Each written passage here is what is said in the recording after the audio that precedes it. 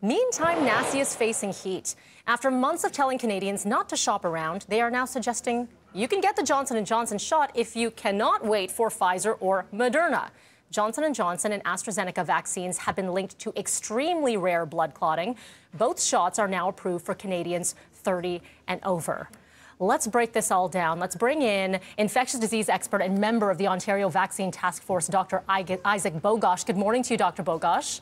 Hey, good morning. It's been a while. Thank you for joining today. I just initially want to get your take on this messaging when it comes to the Johnson & Johnson and then the idea of a preferred vaccine, because the message we've always heard, Dr. Bogoch, has been the best vaccine is the first vaccine. So what's your take? Yeah, I mean, there's what is the message and, of course, how the message was delivered. In all fairness, when we're talking about vaccines or anything, we have to talk, and let's just obviously contextualize to the vaccine here. We have to talk about the benefits, obvious here. This is a potentially deadly infection, and the vaccines provide very good protection against this. It also protects your family. We have to talk about the risks. We know that there's a very, very low chance, but not, of course, 0% chance of these blood clotting events. So benefits, risks, the alternatives, which is waiting until you get another vaccine, and of course getting COVID-19 during the time you're waiting. And then the fourth thing that's often left out of the equation is context. Like, what's the context? Well, currently the context in much of Canada is that we're in a massive third wave. We've never had this much COVID-19 than ever before. I'm sitting in Ontario now. It's not every day that you're admitting adults to your pediatric intensive care unit or setting tents outside of the hospital to put patients in, or calling in healthcare providers from other provinces to help out. Like, pretty clear that this is a public health emergency. So in the context is that there's a ton of COVID-19 around, and obviously you have a potentially life-saving vaccine at your disposal. At least enable people to make an informed decision so they can get it or not. Now, that's not really how the message came out, but if you actually dig deep into the document, that message is buried in there. So, I mean, I still think it's a good vaccine, and same with AstraZeneca, that also has these blood clotting risks associated. Rare, but of course not 0%. We just have to have an honest conversation about it.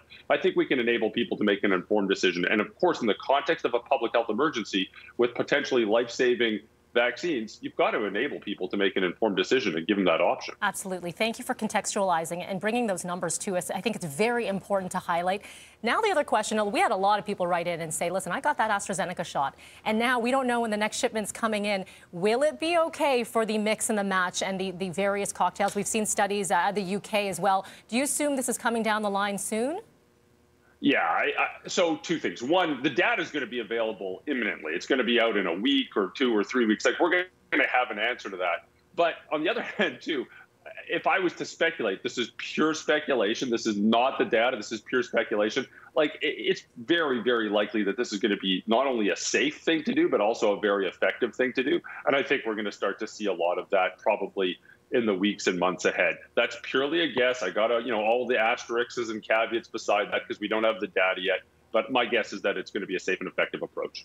When we look south of the border, the FDA looking to potentially approve for youth the Pfizer vaccine 12 to 15. I know there are the studies underway here in Canada for those who are younger.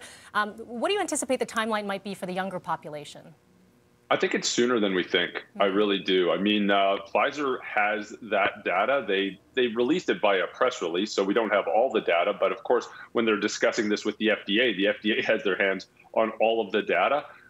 As per everything we know, there's no safety signals, and it was effective as well. So I really think that we will likely be seeing this, like, hopefully before the school year, maybe as early as the summer, but it's, we'll see. Health Canada's got to do its job and ensure that they've got access to the data so that they can make an informed decision as well. Very quickly for you, Dr. Bogoch, we've got about 30 seconds left. Everyone wants to know, do we think that some restrictions could potentially be lifted? Do you think we're going to see a little bit of normal in the, say, next 1, 2, 3 months?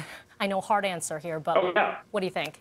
Yes. Oh, yeah. Okay. Oh, yeah. Clear answer. I do, for sure. Listen, May's going to start off terrible and end up much, much, much, much, much better at the end. It's not going to be perfect at the end, but we're already seeing arrows pointing in the right direction. We're far from where we need to be, but we're at least on the right path. We'll get there. We absolutely will get there. Thank you. Thank you for leaving us with the positivity, and may the I'm not saying it. I'm not going to say it. You know I'm not going to say it. May the blank be with you. No. Oh, or do you like it? Do you like it, Dr. Bogoch? Do you like when people say it? Do it.